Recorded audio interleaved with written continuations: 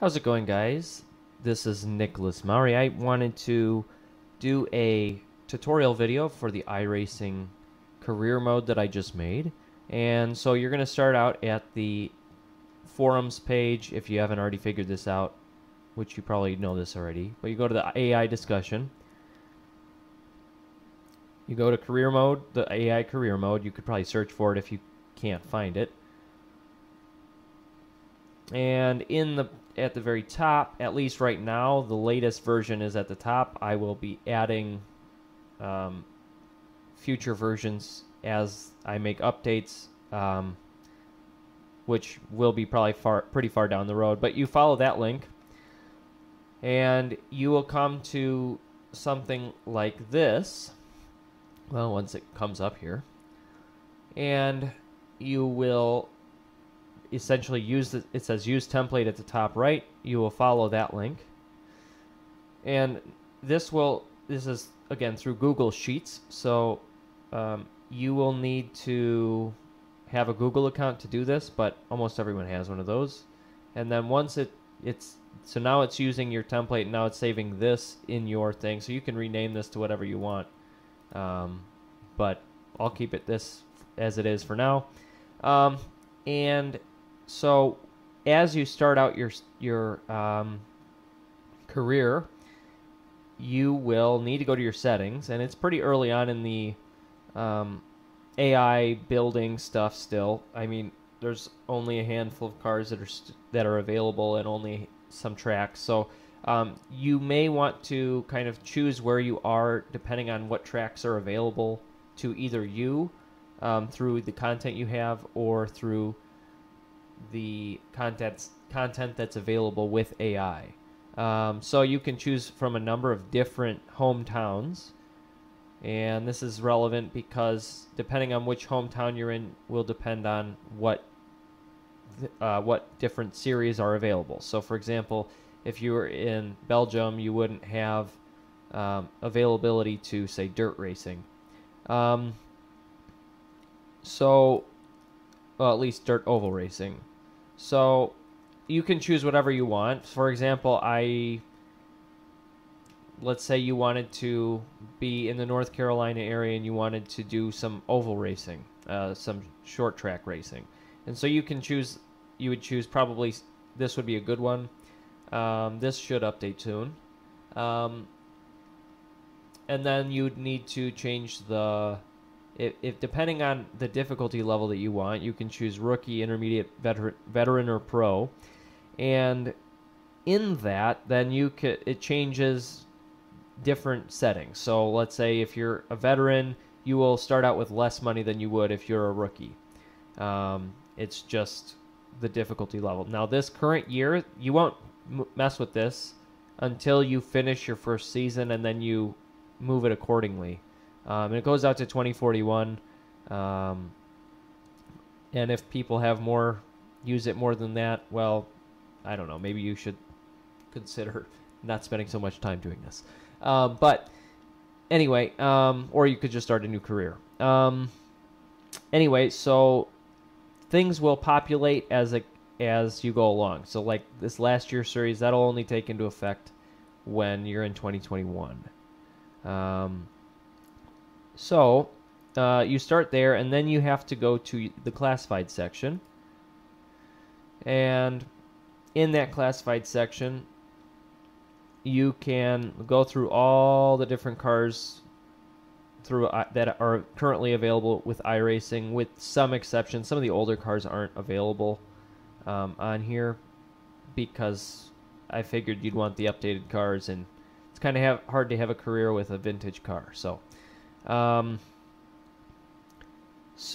what you can do is you can actually say, all right, well, I've got an available balance of 17,428, and so I can only do certain. Maybe you want to select or clear all these and just select certain amounts, and then you can say, all right, well, I only want to see these ones. But this number will change depending on how old your car is. So we're going to keep these all selected. And I think one of the greatest places to start would be the AI compatible. So if it's AI compatible, you want to see it. So make sure it's checked. And you go along and you can see that only the ones that are yes to AI compatible are available. So you're going to see here, okay, well, we've got all these different cars, and you've got some of the oval cars down here as well. Now I have it set up so that you don't have to, but it's set up so that I think you should buy a trailer. Of course, you don't have to. Like, it's up to you how you want to use it, but I find that that's probably going to be the most helpful. Or I think that would be a really good way to approach it. Anyway, sorry, I ramble a bit. Okay, so maybe there's a certain level that you want. So there's different levels. There's national levels, local, national, regional, international. For all intents and purposes, national and international are pretty much the same. But let's say you just want to be in the local series right now, because those tend to be the cheaper, and maybe you only want to start in the first tier. And there's 10 tiers, and maybe you're like, all right, I want to drive an open wheel car.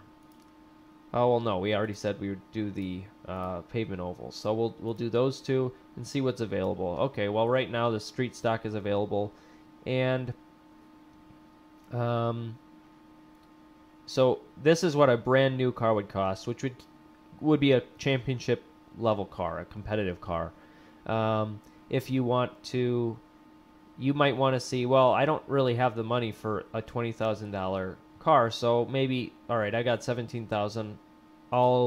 Let me look to see if there's what a 5-year-old car, how much that would cost. Okay, that would cost $14,000. So that's taking this number into account. So you will need to adjust this number depending on what you want to see. So all right, so it obviously will change. Now, one of the cool things about this is when you decide which thing you want to buy. So let's say you want to buy a trailer. So you'll type in the 67, which is found here, and you go off of it, and it should populate all this information. And you want to say, all right, well, I want it as cheap as we can go, so I'm going to get a 10-year-old trailer for $2,000. So then you click this button here, this green button, and it'll run a script. If you don't have a script, it might require you to download permissions to run the script, like this, for example. And so you'll need to say, all right, continue, and you'll have to sign into your thing, and it might say this, back to safety. You have to click advanced, and then click this, and it should allow it. This will allow that, so allow. Okay, great. And now it should run. If it hasn't already, let me check. No, it hasn't run yet. Okay, so we're going to click this script. It's going to run the script, and it's going to show up now in your race shop. And in your race shop, you're going to see that there's a number of different areas that you can have your vehicle, and what the series it gives you access to. And then if you wanted to sell it, you could sell it, and that would sell it for you, obviously, but you wouldn't have access to it at that point.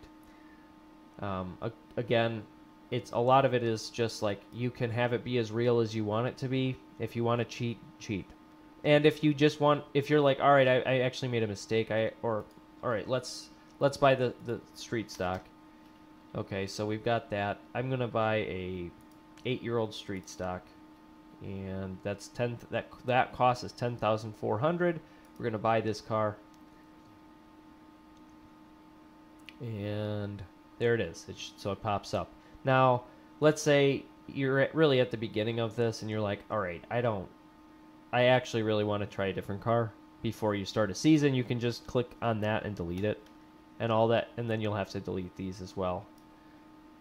But really, it doesn't make that much of a difference. But I'm gonna just undo that, and then because I actually do want that.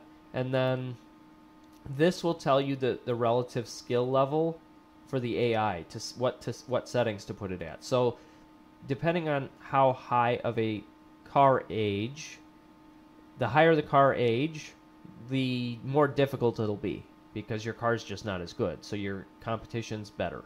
And if as this number lowers, the more high level of a car it is, the AI skill will also lower. So it should simulate your people having better equipment and stuff. So, okay, so that's your race shop. Then you can go over to your 2020 tab, and you can choose the series. So in this case, it's the street stock, I believe, or maybe it's pavement street stock. I can't even remember.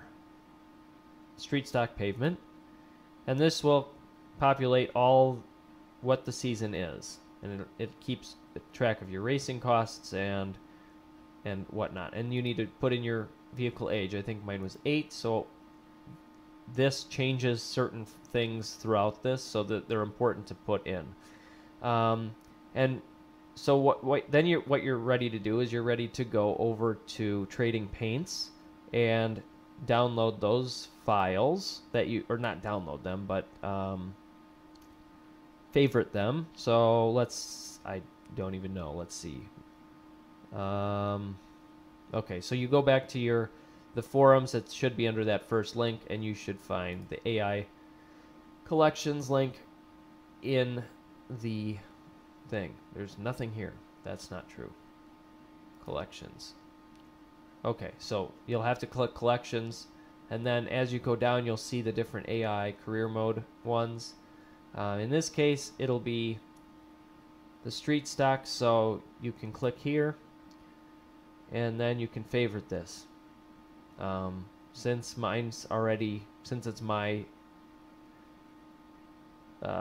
thing that I made, I don't need to, but that's where you'd click right here. So, okay, and then you would open up your iRacing, you'd create the season, and one thing to keep in mind is that as you go along, you should choose a car number that isn't already being chosen. Now, okay, how are you going to find that out? Well, an easier way to do that is to click on the Series tab here, and you can go to the series that you're in, and that was Street Stocks Pavement. Okay, and you can click over, and these are all at the top. Here is all the numbers that you would probably reasonably want to use, and all the ones with the Y indicate yes, it's available. All the ones with the no indicate no, it's not available. And you can go through and say, all right, well, I want to be number 27. That is available because there's a Y there. I mean, you can do this with all the ones that currently have a collection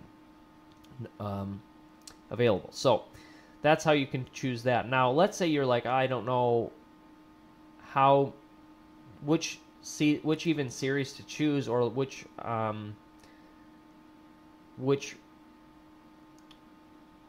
can't think straight here.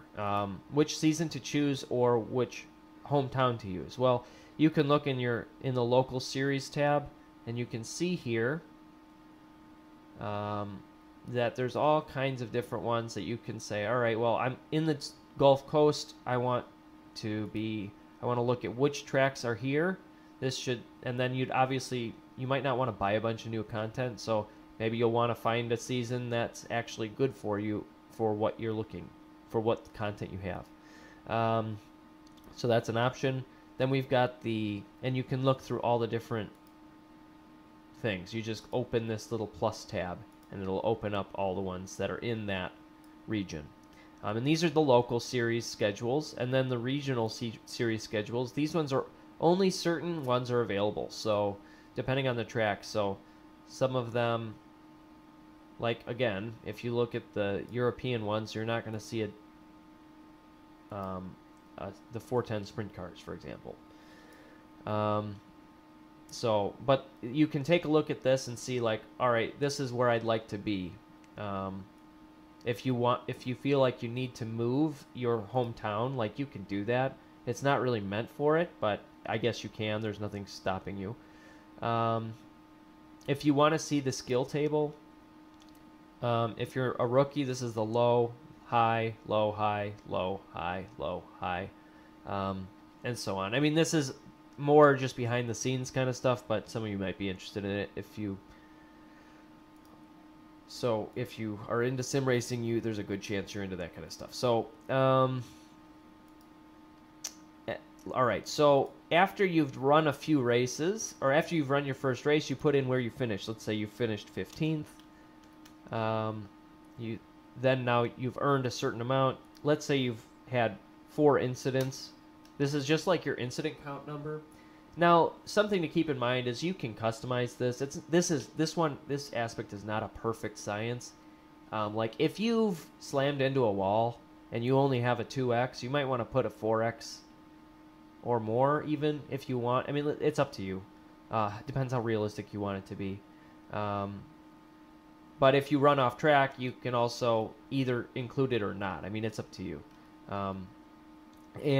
As you go along, you're going to see that you may have a sponsorship offer. And I'm not sure why this is E5.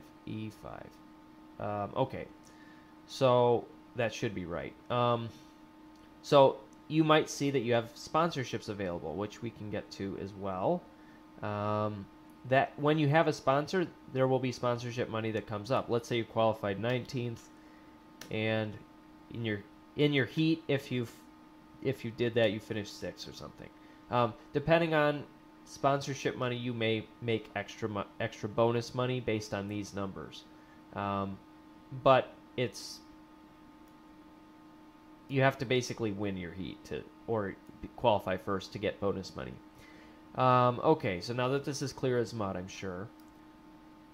This is another way you can see what settings you need to be at for your for the AI relative strength. This tells you your average finish for the season, and I think this tells you how many races are in your. This tells you that your tier level, which depending on your tier level, will depend on what you're actually, how much you're going to be making in your results. So, all right, now so let's say you've got your sponsorship hub here, and you want. All right, so what you can do is you can go to your sponsorship hub, and you can say, all right, I'm going to sign the first available contract. And this is what this will do is, okay, well, you've now signed a Coca-Cola contract for 3 races, or however many races are left in the season, whichever is less.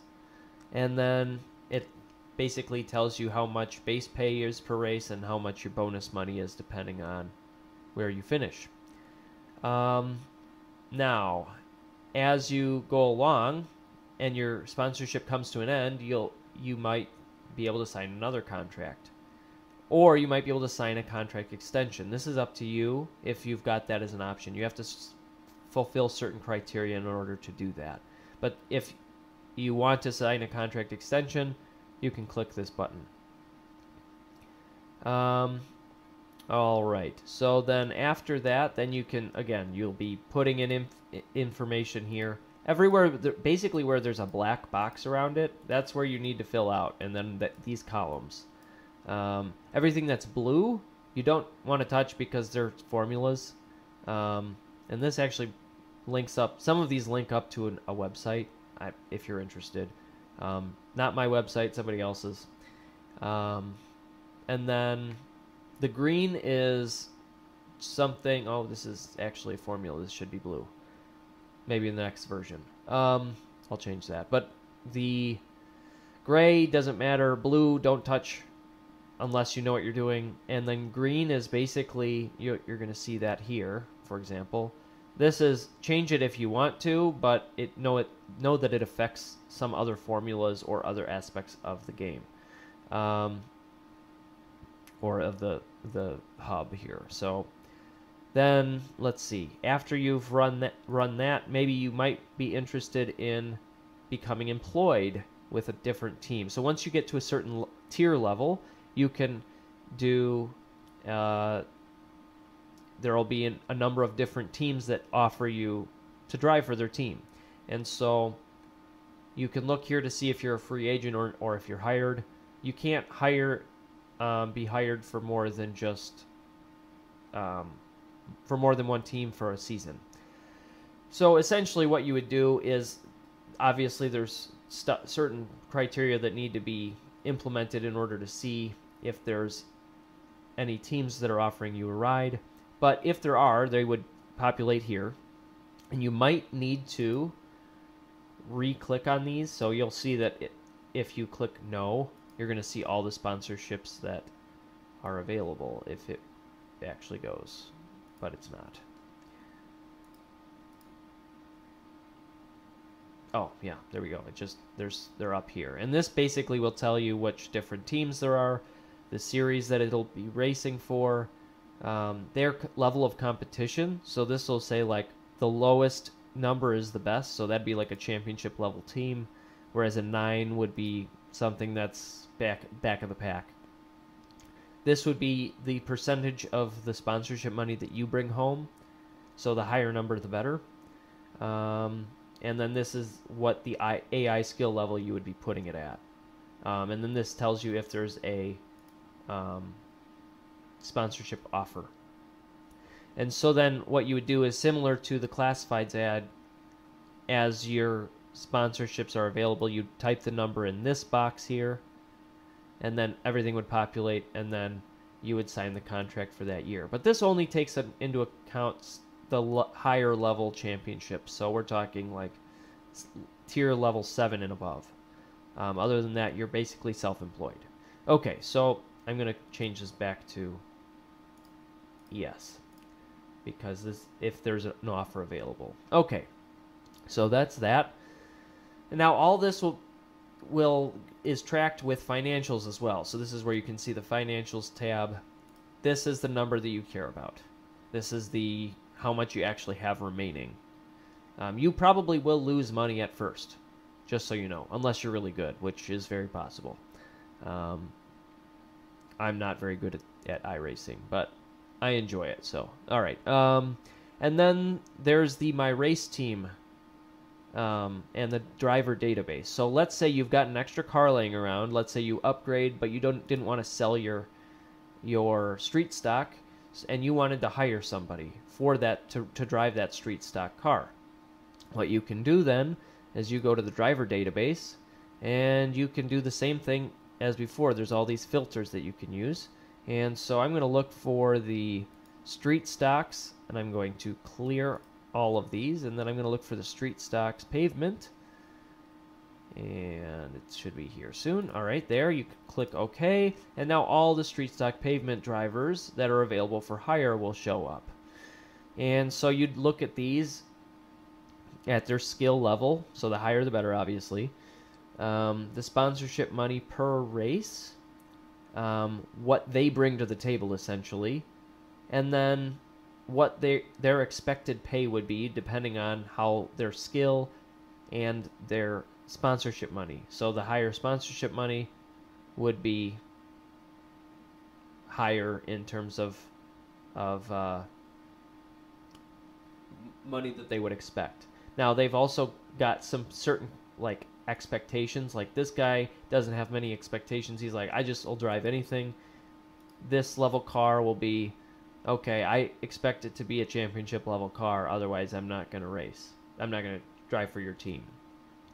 And so similar to the other things, you'd write in R8389 as your ID number, and you have to make you have to actually say what the age of your car is. So in this case, it's 8 years. I'm going to get rid of this now that it'll all update. And so all of these drivers, these three, the 1, 5, and 3 year max vehicle age drivers, these ones won't even accept any offer from this team because it's such an old car. But your vehicle age, these, any of these 4. So this one is the only one that it'll give you an offer.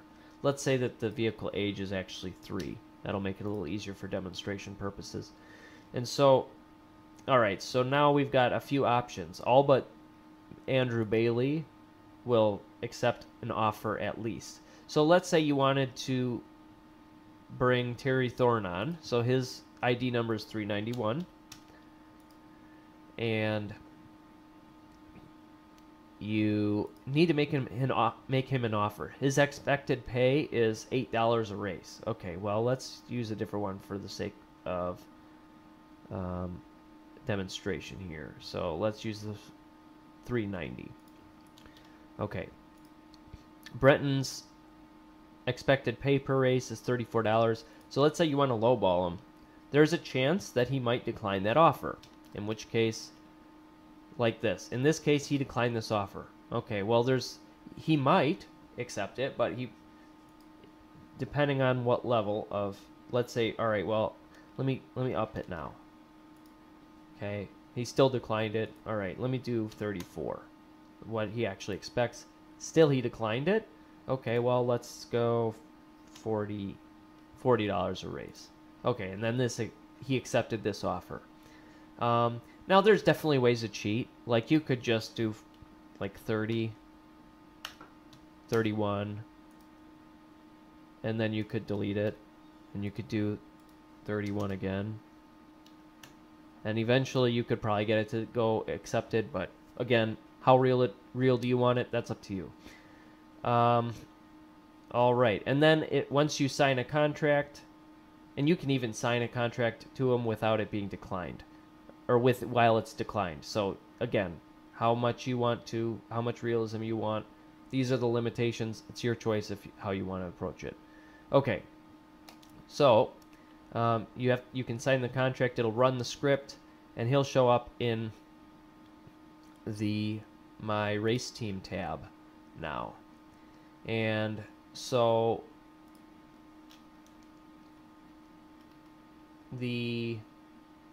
depending on, and then here's where you put in your race results, and you can you can set it up for put in their AI skill level into the program, and you're good to go. You can watch the race if you want.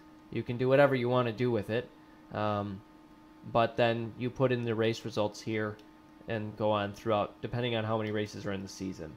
And so that's kind of how this works. I'm sure there's things I'm missing. It's kind of a complicated thing, but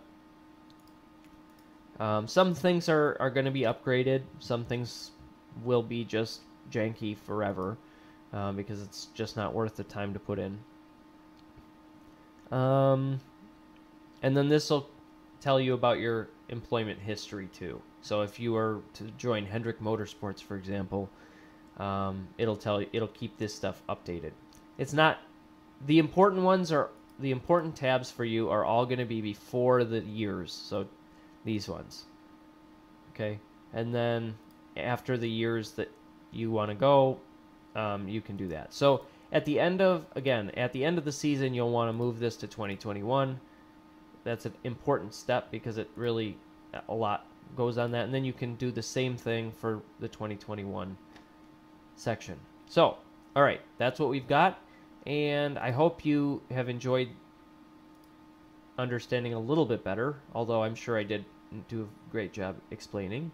And if you want to leave some comments, go for it. Again, I'm not going to be updating it super much, but I will definitely take things into consideration. Maybe there's some glitches that you find. Leave me a comment because there's a good chance I just, it's a simple fix. So, all right. Well, I hope you have a great day, and I'll see you in the comments. Have fun.